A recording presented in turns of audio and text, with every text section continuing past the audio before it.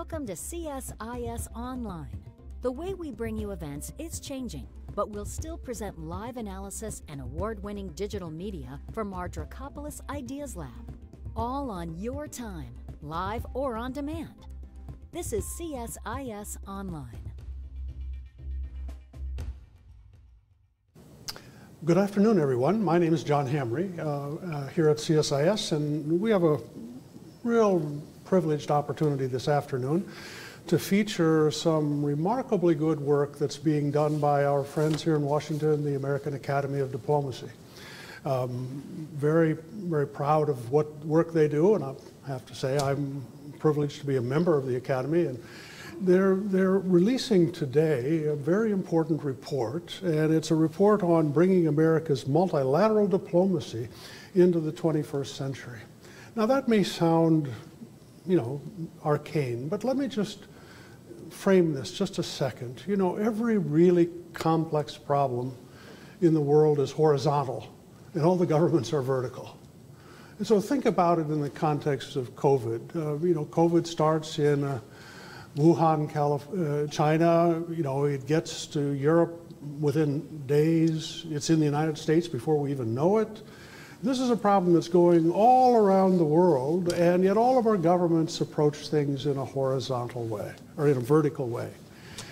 And this is one of the great challenges of modern society. 300 years ago, it didn't matter, but now it does. And every complex problem that we have in the world is a horizontal problem. If it's pandemics, it could be illegal trafficking in women and children, it could be drugs, could be money laundering. Every complex problem is horizontal, and our governments are vertical. So the challenge that we have in this age is, how do we find ways as a society, human society, to deal with these problems that go beyond the reach of any one country's sovereign capacities? We have to find ways to coordinate and cooperate. And the work of this important commission highlights the imperative of having stronger preparation and planning and tools for multilateral diplomacy. Now, I'm only reading it, and I'm a novice, but fortunately we have real experts with us today, and so I'm very privileged to Hi, Sherry. Could you please tilt your camera down so we could get a little less headroom? He is the head of the American Academy of Diplomacy, doing a fabulous job in expanding the frontiers of how diplomacy is so important for all of us in America today. So I want to say thank you to the American Academy of Diplomacy for letting us feature them today in what's a very important conversation. Thank you. Dr. Hamry, John, thank you very much for that introduction to the report. Very pleased to be here with you, and thank you for putting this program on with us. As you know, the Academy is a small organization, almost 40 years old, formed by Henry Kissinger and a certain small number of people of similar illustrious background. And it really has two missions today. It's still a small organization. It's still one composed of people who have done the hard work of making foreign policy work with foreigners, as opposed to just thinking about it. And I thought I may have been right walking. It has two main lines of effort. One is to talk to Americans about why foreign policy is important, why diplomacy is important, and what diplomacy is, not terribly well known always. And the other is to talk to the State Department, the U.S. government, about how it could do diplomacy better. And this report is very much in that second category.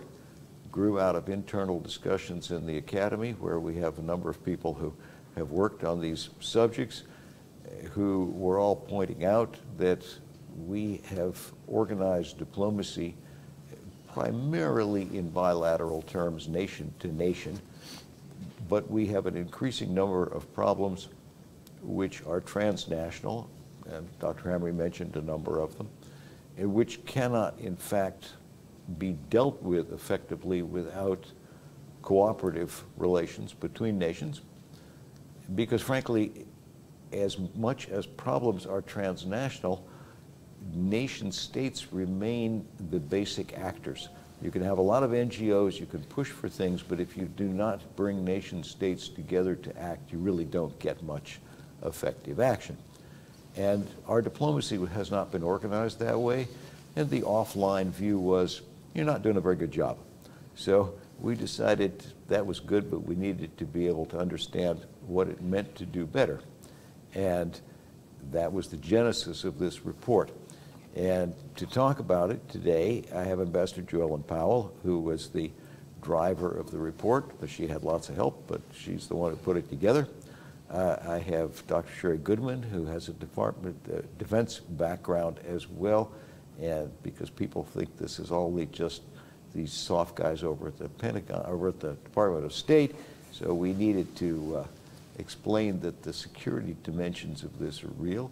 And we have Dr. Steve Morrison, who really is an expert on the health field, much broader than that, but I'm giving you the capsule biography here. So, Joellen, I'd like to pass to you, if I may, and talk a little bit about how, how we got here and who you talked to and how you came to the conclusions that the game could be up substantially. Absolutely. Thank you, Ron. And thanks to all of our colleagues here at CSIS for hosting us today. It's terrific to be here. Ron's given you some background about the genesis of this project and, why it is important that the U.S. engage multilaterally to address, mitigate challenges and issues that are global in nature and that directly affect U.S. national interests and U.S. national security. So in taking on this project, I had a lot of help from an advisory group, people who have deep expertise in various aspects of multilateral diplomacy. I relied on them to steer me, to help me with contacts, to reach out to diplomats in other countries, to plumb their practices, their best practices, their strategic planning processes, how they go about the business of multilateral diplomacy. And in doing this project, I focused really on three different kinds of U.S. engagement in multilateral fora. I looked at our missions to international organizations, which are our diplomatic representations to an international organization body, the U.S. mission to NATO, the U.S. mission to the UN, the U.S. mission to the European Union, and others. I looked at our activity and presence within international organizations. Where are we in international bodies? Where are we active? Where have we either selected with careful thought, or where have we sort of evolved organically over time to find ourselves in leadership positions in international organizations? And I looked at our role, presence, and activities in international conferences, such as the Law of the Sea, or the Arctic Council, or Paris Climate Accords. The State Department is very active in all three of these arenas, and so those were my three areas of focus. With the help of my advisory group, I was able to talk to senior diplomats, very experienced in multilateral diplomacy, in a number of foreign ministries. I talked to representatives from the UK, from France, Germany, Denmark, Japan, maybe one or two others, but I wanted to glean from them how they view multilateral diplomacy, what priority they place on it, how do they train, prepare, assign, develop their cadre of multilateral experts. And in asking these questions of experts in the US, current practitioners in the field, in the State Department, and diplomats from other countries, I really focused on three aspects of multilateral diplomacy: the policy, the preparation, and the practice. So how do we decide what our multilateral imperatives are? How do we decide where we need to be? How do we prepare our diplomats for assignment in multilateral organizations? And how do we then develop that cadre of expertise through assignments, through recognition, through making sure that there is a logical flow of skills and knowledges learned to pass on and bring back to the organization to strengthen the State Department's multilateral capacity overall. So basically what I learned was that both multilateral and bilateral diplomacy do not exist in silos. They do not operate side by side. They work better when they work together. And that we could do a better job of meshing, of having complementary bilateral and multilateral activity. It would strengthen both sides of our diplomatic engagement. And I think ultimately, if we have better understanding, better communication, and a clear idea of what our strategic objectives are, those will be the keys to upping our game in multilateral diplomacy. Thank you. I realize I left out one key point, which is many of you watching may have expected to see Nick Schifrin in my place. Obviously, I'm not Nick Schifrin. I'm Ambassador Ron Newman. And that is because Nick, having been in the Ukraine and having made it back on Sunday and all ready to do this program, then tested positive for COVID. And that is, of course, the excuse that nobody can argue with. And so you have me instead. I'd like to pass now to Dr. Stephen Morrison. And Steve, you know, you've worked intensively on these broader health issues, and you've seen it from a number of perspectives. And so I'd be very curious, well, I'll let you go ahead and start, but I also want to talk about where you think our game could be upped.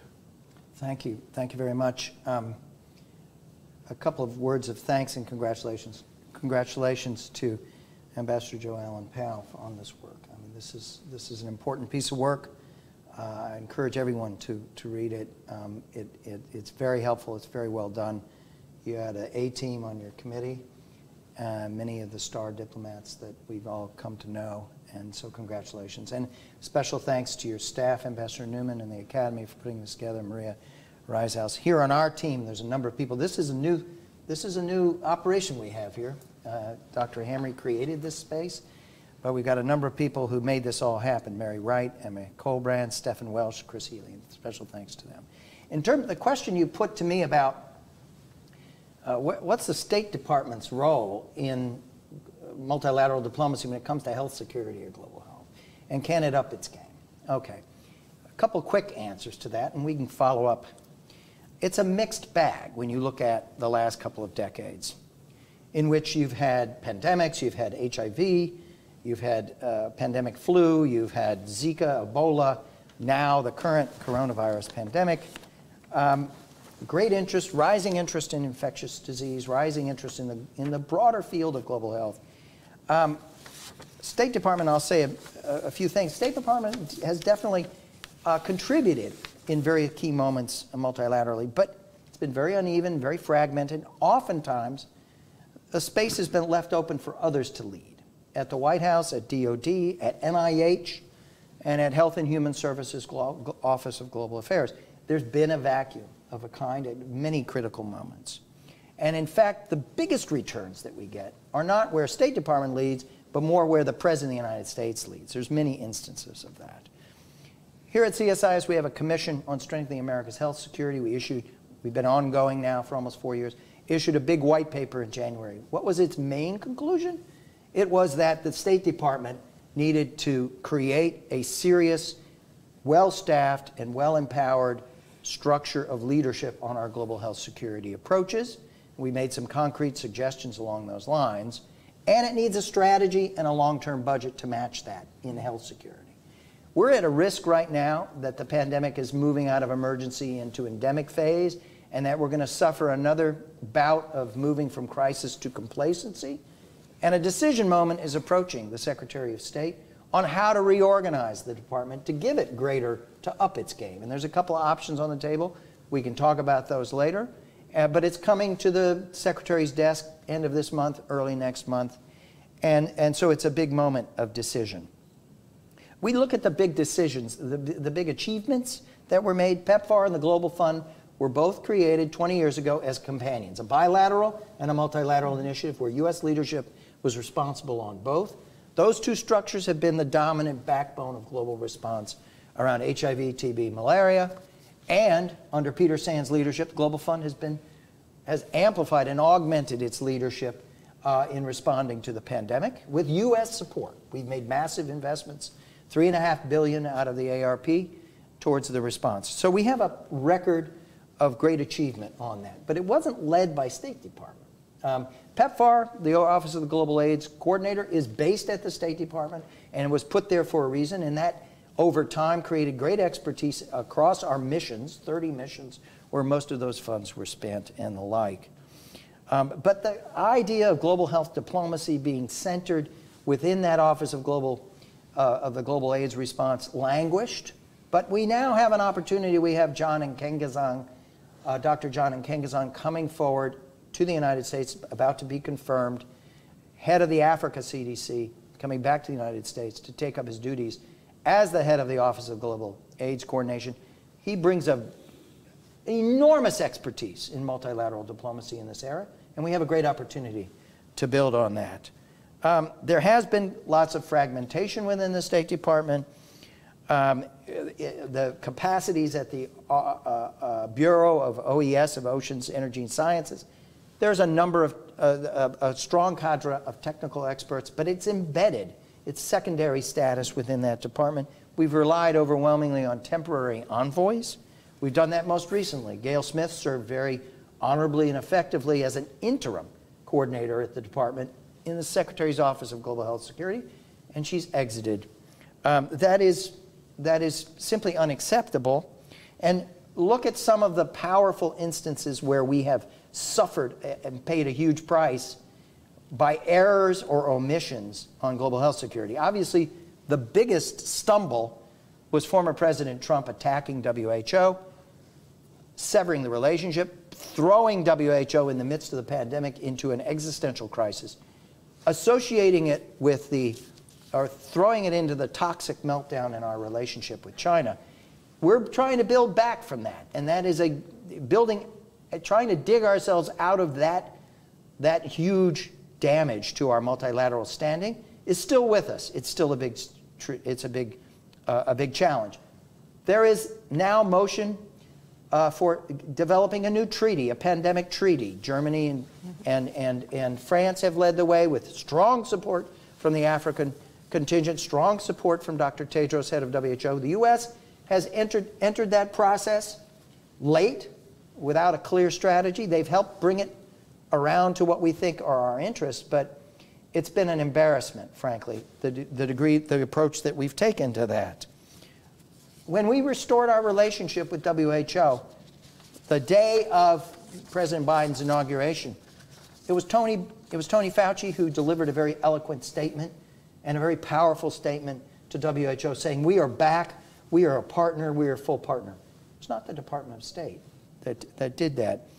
I talked about the pandemic treaty. The last thing I'd say is that look at the President's September 21st summit on health security. Was it adequately prepared? Did it get the returns that we needed? And the answer is no. Afghanistan set things back and almost destabilized it. We didn't have the capacity at the State Department to do the level of multilateral diplomatic preparations for it. It was rushed, and the returns were pretty minimal. And to answer Ambassador Newman's charge, give us a concrete instance of the price we pay where we don't have leadership and capacity. That's a pretty vivid one. And I think these other instances that I've said, but I'll stop there. I do think we should talk about the options that are coming before the Secretary of State, because this is a big moment in which the questions that are in this study are going to be on the table. Thank you.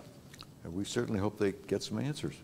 Well, I'm very happy that we're joined, albeit remotely, with Dr. Sherry Goodman to bring in yet another dimension of this whole broad issue of multinational diplomacy.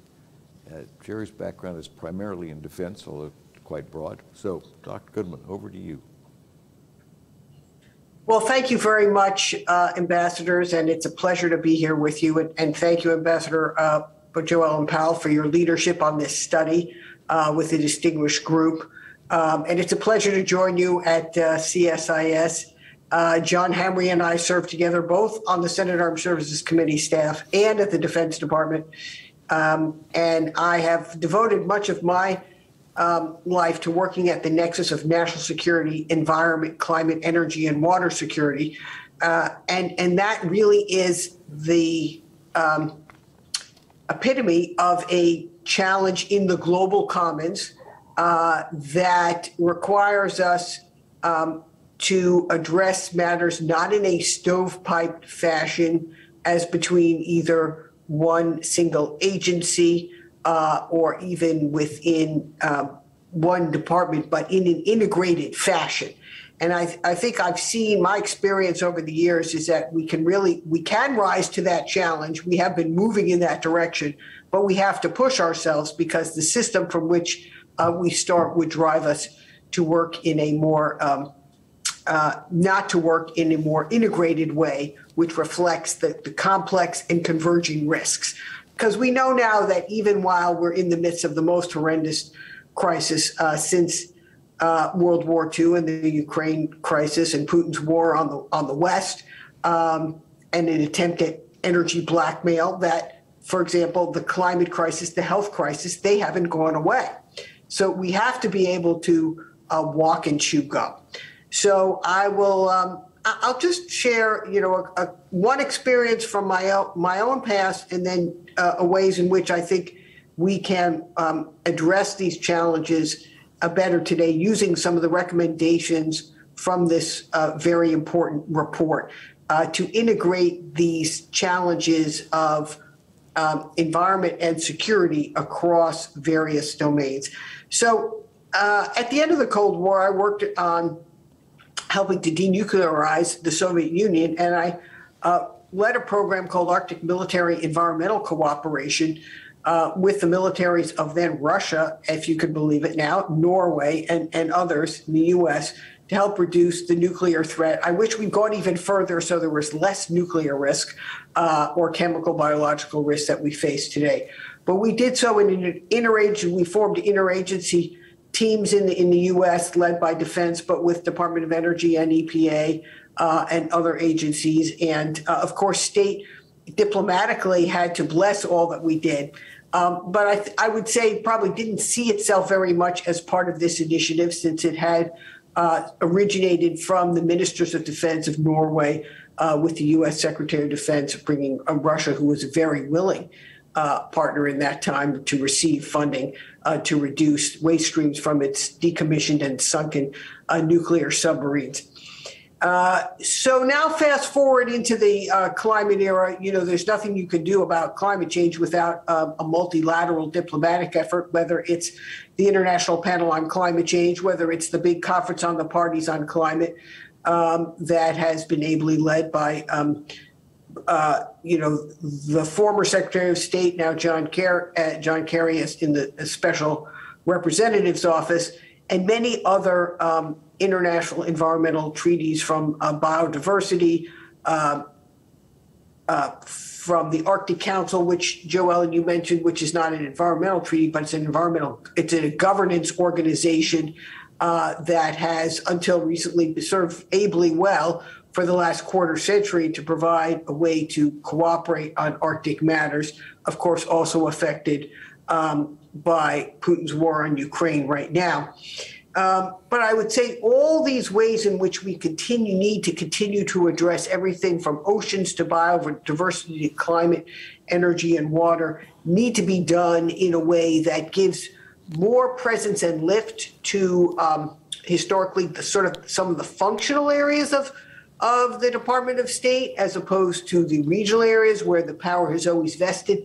And it also means that integrating awareness into this, as this administration's trying to do on climate, to sort of have climate smart policies and climate literate workforce across every agency, means that all the regional bureaus also have to integrate this type of learning and awareness And that means working in a much more integrated way. So I take, and I'm very much involved in helping the State Department do that through various educational forums now, or service on other commissions and boards. And I think that the work of this study will help further that. One area I finally mentioned last is the Global Fragility Act, which I think is very important. Also, law now, very much in the State Department, I think the province of the Conflict and Stabilization Office, but one that really requires harnessing the capabilities across the State Department and across the interagency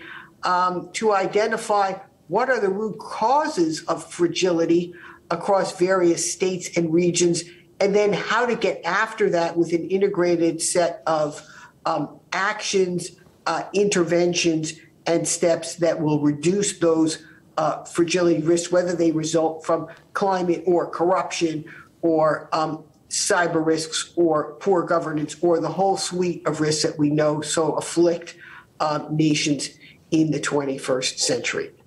Thank you. Sherry, thank you. Thank you very much. I'm going to do a few questions, privilege of the moderator, and then we're going to pick up. I need to remind everybody that you can ask questions online. There's a button to press, and you can fill in your question, and we'll get them over here. We'll get to as many of those as we can. But I wanted to start with Joellen, and it's sort of a kind of a two sides of the same question. Where did you find the greatest lacks in the State Department, and what recommendations out of the many in the report do you deem the most important? Obviously, they're all important. But. Well, of course. I think at a very fundamental level, the greatest shortcoming is in communication, very simply. You know, as my colleague Sherry alluded, you know, the regional bureaus march to their own drum, and the functional bureaus march to their own drum, and all too often they're not communicating well with each other. I'm sure part of that is a function of having more on your plate than you can possibly digest in a day or a week. But communication and collaboration on a very basic level within the department and on a broader level within the interagency is going to be critical to success in these very complex issues. So among the recommendations that we had, I think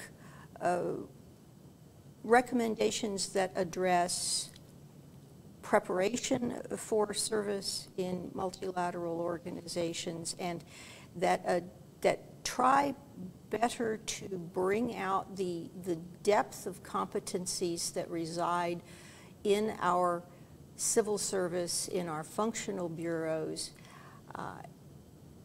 to increase the exchange of information, knowledge, skills between the two parts of the Department of State that are working, we hope, in tandem on these global issues, is probably the most important takeaway.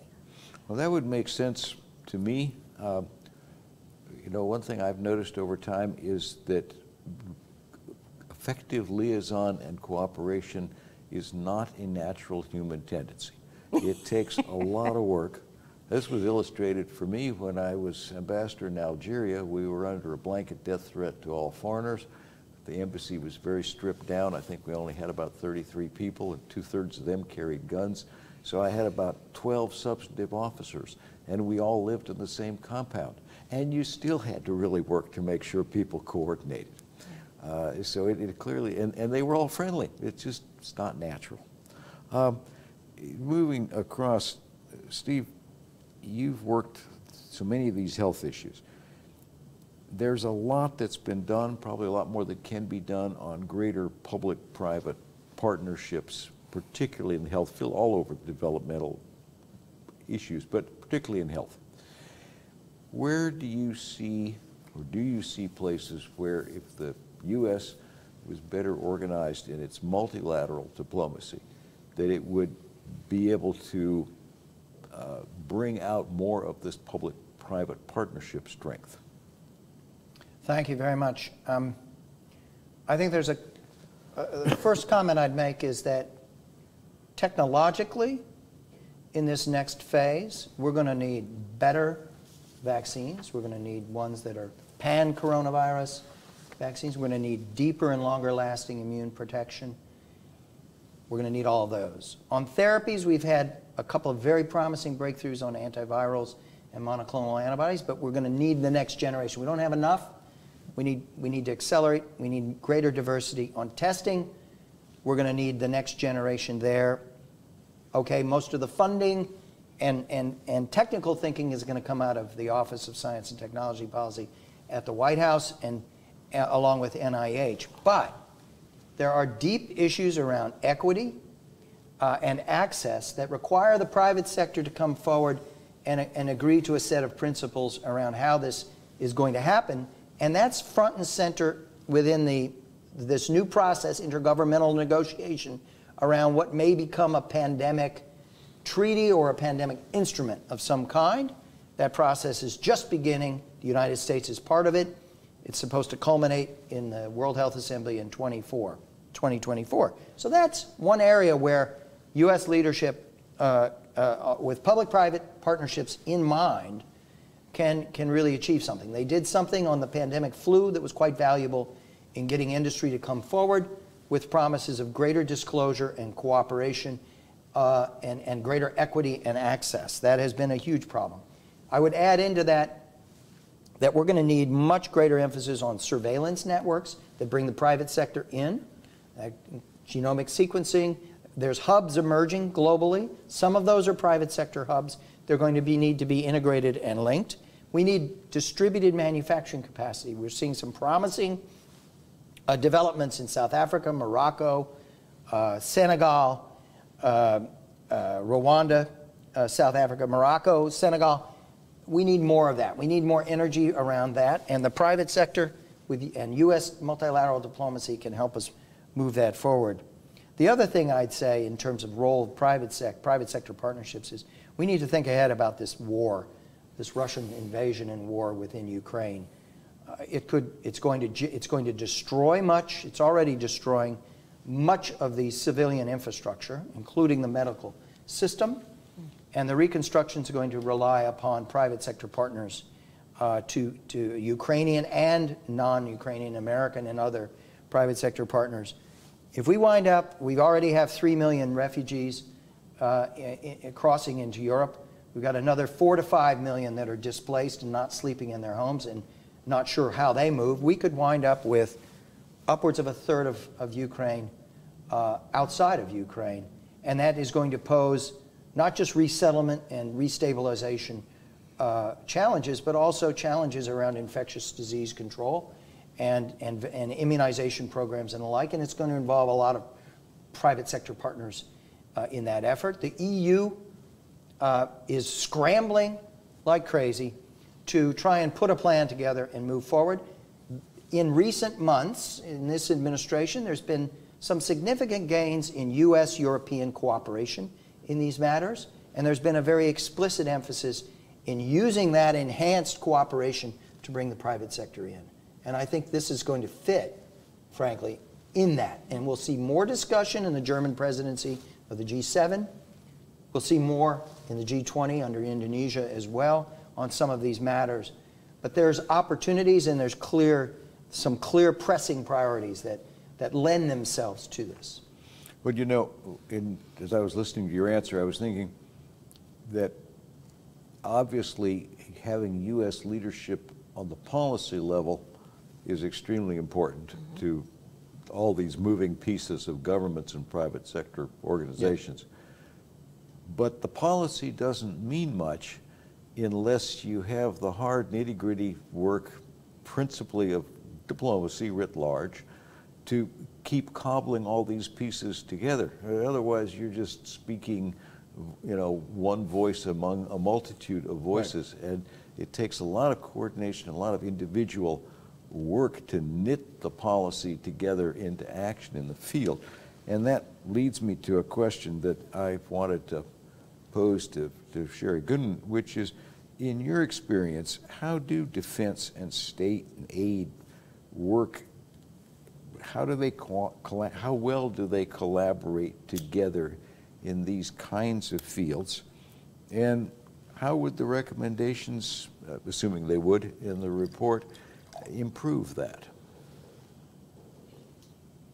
Well, thank you, Ron. You know, historically, and in my time in defense in the Clinton administration, you know, there was often a lot of competition between state and defense, between OSD policy and State Department policy planning, you know.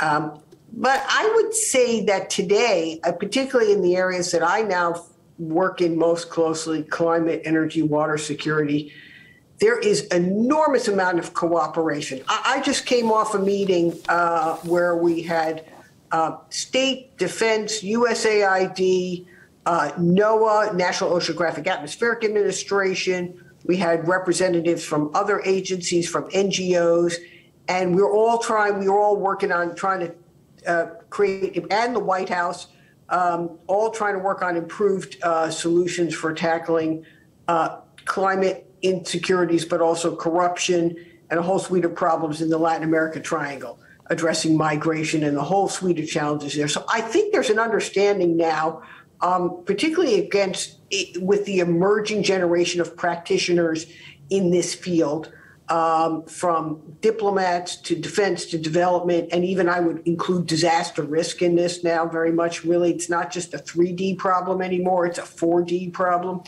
That we need to work together and we have to find integrated solutions. So I see even within state that in this area, folks are coming together, bringing the folks from the regional office together with the folks from whether it's CSO or OES or whichever other functional part of state come together with the regional bureaus. And I think that's incredibly important, and that's the way we have to work together in the future. And I think people are much more open to that today, perhaps than in the past. And so the timing is right to integrate and really institutionalize new ways of working together. Well, that leads directly into a question in the question line from Ambassador Tony Wayne, which is partially to Ambassador Powell-Joellen. How well do we build this training for multilateral diplomacy? How well do we build that into our diplomats? And then that's kind of a softball, but but then more broadly, the question really is to all three of you. In your experience, do we have enough staff and funding to add strong health and environmental diplomacy to the U.S. arsenal? Okay, well, starting with training, the Foreign Service Institute, which is the training arm of the Department of State, has a number of really very good and useful courses in its curriculum available to officers who are headed out on multilateral assignments. But they tend to be focused, specific practicums rather than a broader baseline understanding of multilateral diplomacy. So there's some very good courses on negotiating in a multilateral environment, for example, how the UN works, for example.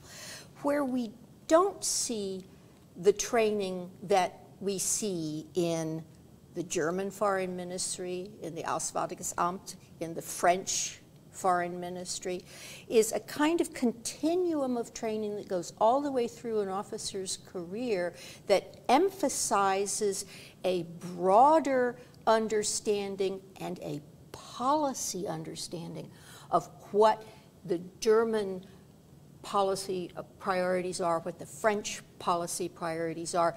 So in some of our European, and Japan as well, some of their training constructs, they put a lot more emphasis on sort of the ongoing professional education level and less on the sort of spot skills training that is a strength of FSI, no question about it. But I think I would like to see more at entry level, at mid-level, certainly at the senior threshold, when we graduate from being Foreign Service officers to becoming senior executives, senior Foreign Service officers, a broader integration, not just of why multilateral diplomacy is important, but what are our priorities now? I mean, a hard-focused policy discussion. How do you do it? No, exactly. I mean, listening is supposed to be one of those key diplomatic skills, and if you don't know where even your allies are, it gets really hard to shape policy in ways that bring them on board. Indeed. But I wanted to go on to Steve and to Sherry to ask this question. In your experience, how adequate have you found just the numbers of people and resources that state brings to its role in this area? Well, now, be honest. I would say that in recent years, we've seen in the OES Bureau and the Oceans Energy Sciences Bureau, those that are, we've seen a significant increase in the technical capacity, expertise relevant to global health security. And so that capacity has been enlarged significantly. We have the legacy of the Office of the Global AIDS Coordinator, and the muscle and the fact that there's significant resources against that, and there's a strong tie-in to the Global Fund. And we have now a very significant player in John Nkengazong, and Dr. Nkengazong coming in as the leader shortly in the next few weeks. There's a lot of talent and capacity scattered in key places. You look at our embassy in Geneva, you look at the US-UN, that bring enormous commitment and expertise and knowledge. And I think you can identify, you can go and look in the Secretary's own office and see this. But what is missing is a authoritative structure within the State Department with a direct line to the Secretary that can really pull these pieces together and lead. And what I've emphasized is, in the absence of that, other agencies lead. Others come in and lead where the State Department should be leading and is not. And so this becomes this moment where it could be fixed. It could be fixed in a variety of ways, and that's where we get back to the models that are now being tabled in terms of reform that would upgrade the State Department capacities. But right now, a core strong and authoritative capacity is missing. And what we do have are important elements that are fragmented and scattered. And Dr. Goodman, does your experience in your ongoing, not just in defense, but your ongoing work, does it reflect this scattering that Dr. Morrison was talking about? Well, I think to some extent, as we've and maybe as state and other agencies have built out their capacity to tackle these more complex challenges we face, we haven't figured out how to fully integrate across areas. I'll just give one example that's pressing today, which is the Arctic. We are the only Arctic nation that doesn't have a dedicated Arctic ambassador.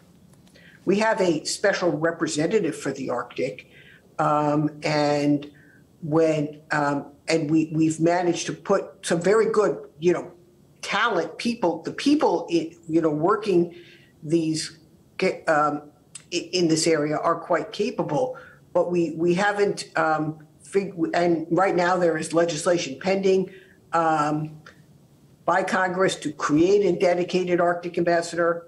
And I think the State Department still has to figure out how it wants to do that and to create the resources for that within the State Department. But that's an area that calls upon where we have many challenges, potential spillover from the war in Ukraine, Russia's nuclearization and military buildup in the Arctic, to the need for sustainable development and the fact that climate change has created a whole new ocean in our lifetime.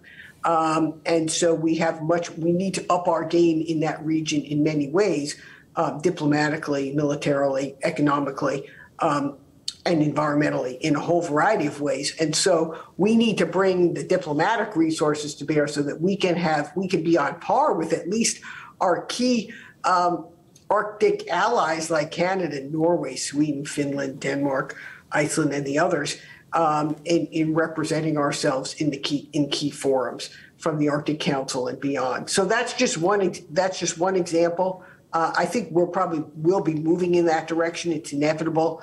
But then you have to figure out how to make those challenges and integrate successfully within the rest of the capabilities across state and the other agencies.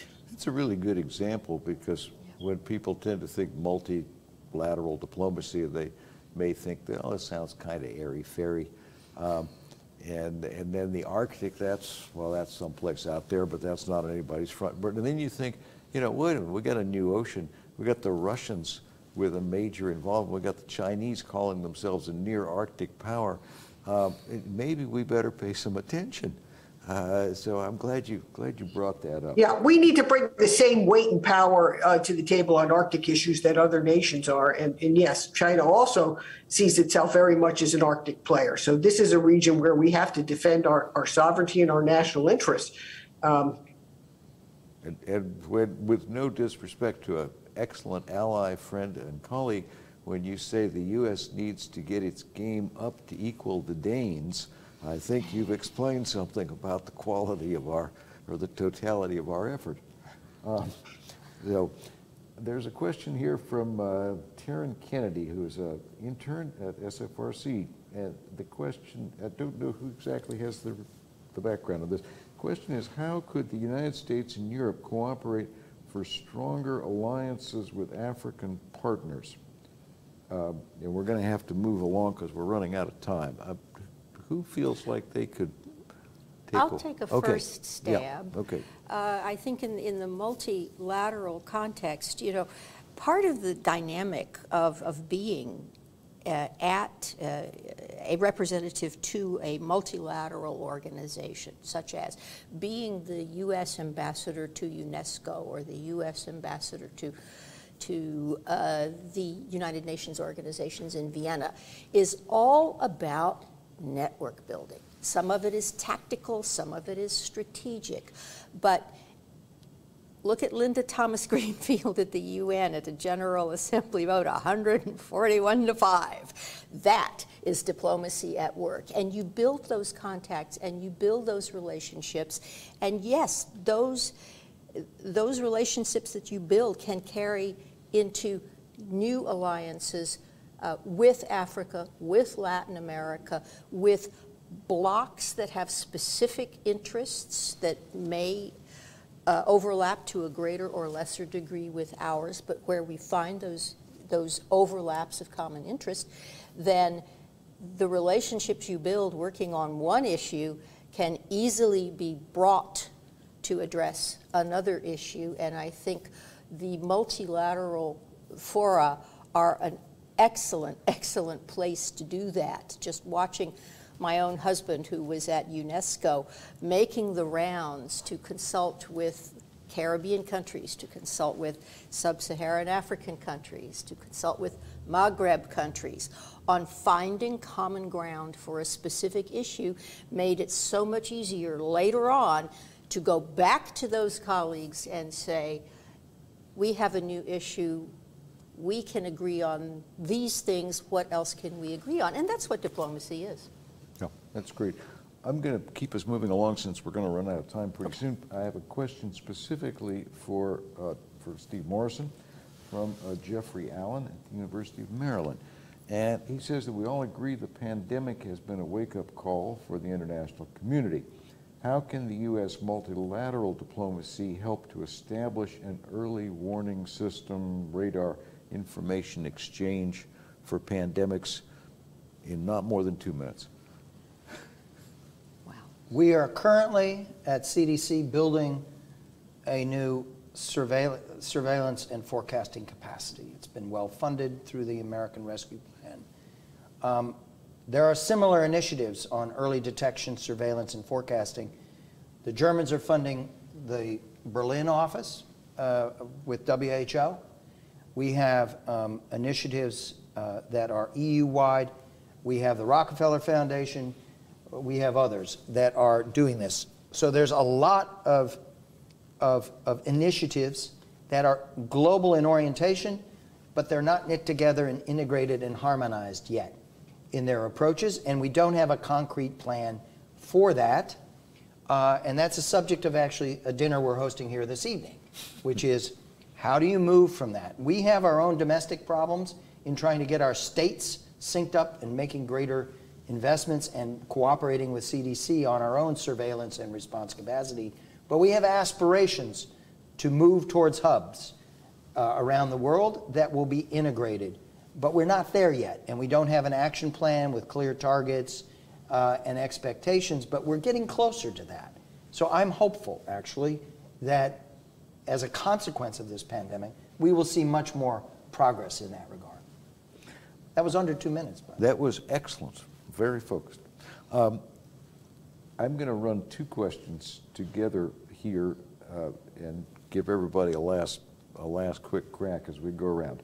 One from Ambassador Deborah McCarthy is more or less specifically to Ellen, but to Jo Ellen, but others might want to have a crack, and that is, what are China and Russia doing in multilateral fora to advance their interest? Where is the U.S. where do you see the U.S. at a disadvantage? And the other question Ellen Leifson has asked, and she points out that State Department officers are usually enablers and facilitators, not necessarily the authorities on topics like health and climate. Does the report address how to integrate experts from other agencies or from the NGO world at U.S. missions to multinational institutions? So the first is, where do Russia and China outplay us? And second is, how do we bring on the expertise we need? I'll let you go first, and that'll wrap us up. And we'll do it really quickly. I think in the course of talking to people for this report, the country that stood out most clearly as playing a long strategic game is China.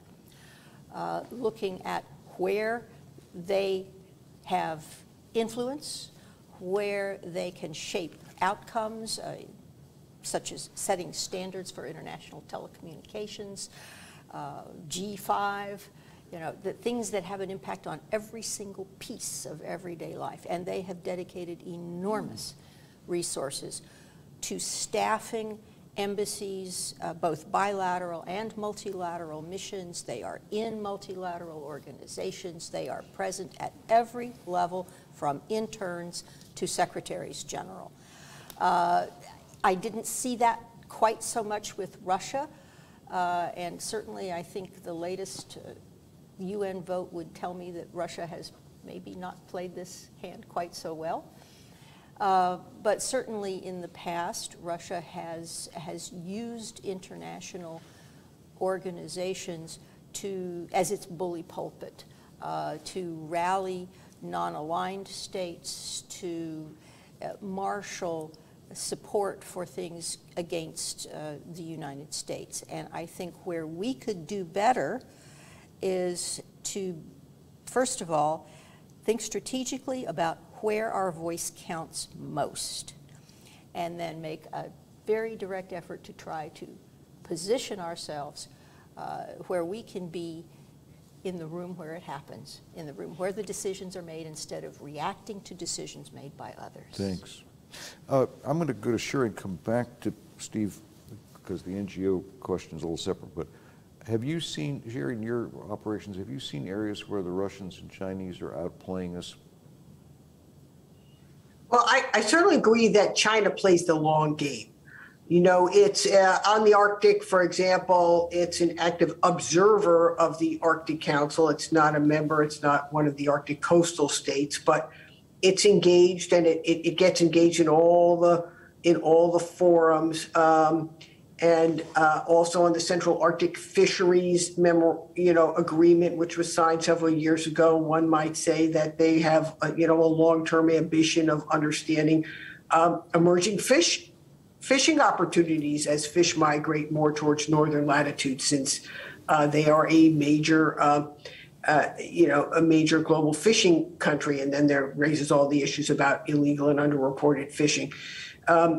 So I think there are a number of forums where they've participated quietly, and we haven't always seen that.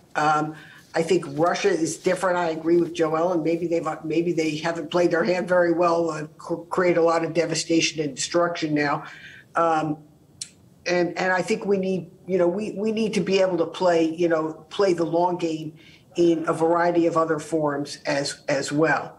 And I think and as with respect to Africa, we need to think about the needs of those countries there, and have ourselves more involved in the variety of forums that help us set stability and governance across that vast and important continent for the future.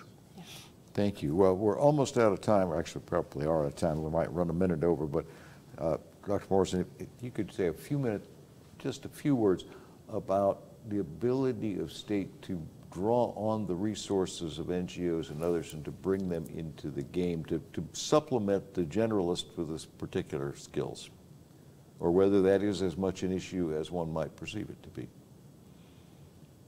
Well, in the broad field of global health, of course, domestic and international NGOs are the main implementers, and they remain operationally terribly important partners in many different ways. And so when you look programmatically at what we do, they have been there, they remain vitally important, and we have to listen to them, and we have to make sure that we have the capacity that we need. On global health security, on the pandemic preparedness, on the pandemic response, they have also proven to be very, very important players, and will remain so. So I don't think we're fighting a fight in seeing the value and legitimacy and centrality of them as partners with the United States. I think that's a given. I think we could do far better, frankly, on global health security in mobilizing private sector interests and NGOs to be lobbying for the United States to have a higher capacity and a higher engagement multilaterally, and a greater capacity at the Department of State. We've been too inclined over these last several years to let the White House lead, or to let USAID lead, or to HHS, Office of Global Affairs, lead, when State Department has not been at the table.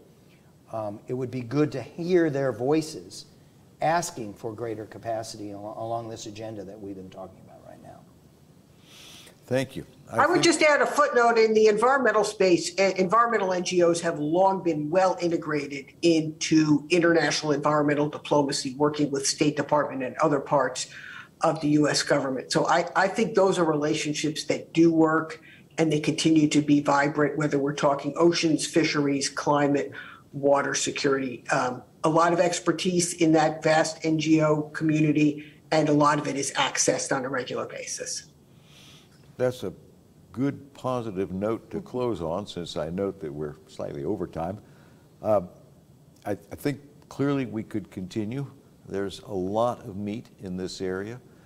I think one thing that you all have come back to again and again is that we have a lot of expertise in the U.S. government and the private sector, but the idea that you can just continually pass the ball from agency to agency to agency, depending on the problem, and not have your foreign affairs agency integrating the pieces with the foreigners is probably a serious weakness that needs to be remedied.